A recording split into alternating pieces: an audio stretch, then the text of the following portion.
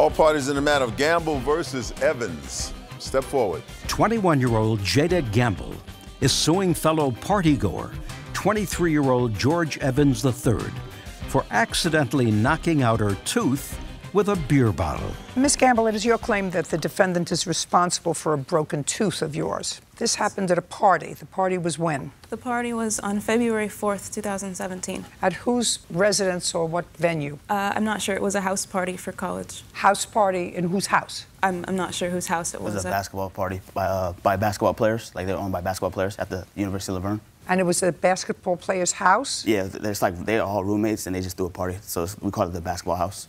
What year student are you? Oh, we both graduated. We were seniors at the time. What time did the party start? Maybe around 10 p.m. She doesn't know about anything.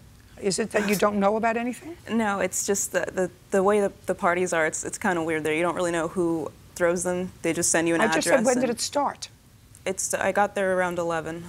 You got there at 11? Yeah. Where had you been before 11? I was at my house getting ready. And what time did this incident take place? I believe about 12:30 to 1. So it took place at 1 p.m. What time had you gotten to the party? I was there around 10:45 p.m. because I caught a ride with my friends. How many people did you come with? I came by myself. I was meeting friends there. And you did meet friends there? Yes. If you had to guesstimate how many drinks that you had from between 11 and 1, what would you say? I didn't have any drinks, Your Honor. No alcohol? Yes. And how many drinks would you say you had, Mr. Evans, between the time you got there at 10:45 and 1 o'clock? 2.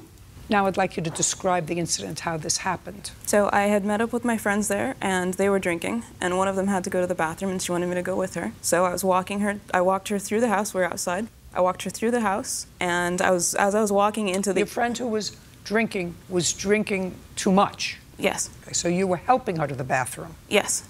Go Yes, ahead. Your Honor. And as I was walking into the hallway, George here was standing by the hallway dancing, and he had risen his beer bottle, and it hit the bottom of my tooth right there.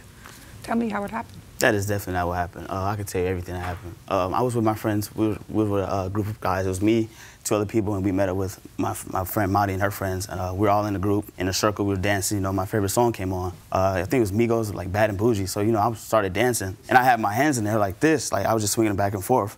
And then all of a sudden, I heard like a thump on my bottle. And then I turned around, and it's just her. And she bent over like this. And then I was like, I grabbed my phone immediately, like, oh, are you okay? Like, I had the flashlight, and all my friends were concerned as well. It was like, oh, it's just a tooth. I thought she was bleeding, so I felt like concerned, like I thought it was my fault. So I was just like, I'm sorry. You got to pay for half a tooth. It was an accident, but it was both your faults. You should have been looking more carefully where you were going. You should have been more careful with what you were doing with the bottle. Yeah. Got it? I mean, this isn't rocket science. You certainly didn't mean to hurt you. You certainly didn't mean to walk into a bottle. But I believe you when you say she wasn't drinking, right? Yeah. Right? Yes, ma'am. Okay, good. How much was the tooth? The tooth was $1,200. I've got this. Okay. Is that your whole dental bill? Is $1,200? Yes. Is that correct? Can I see that first? Sure.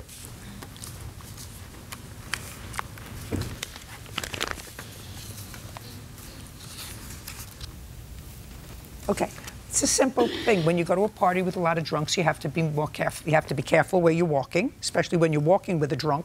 And when you've been drinking and dancing, you have to be careful about what's going on around you. Neither one of you anticipated that this accident would take place. So I actually think that it's fair to split the responsibility between the two of you. So judgment for the plaintiff in the amount of $600. We're done.